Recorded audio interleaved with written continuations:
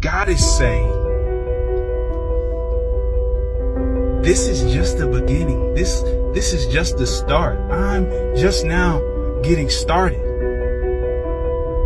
After a season of turmoil, trouble, drama, hurt, pain, attacks, all of that, God's been with you all along. He's been the one that's getting you through it. But now you're walking into a new season.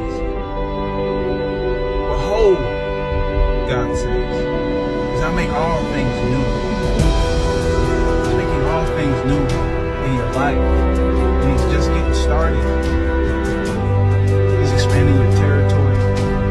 You're going to experience blessings that you never thought you would. In fact, the prayers that you prayed, petitions that you've made, the things that you've asked for in terms of your life, God's going to give you that. He's going to give you more than that. Because no eye has seen, and no ear has heard, no mind has conceived. God has a store for those who love Him.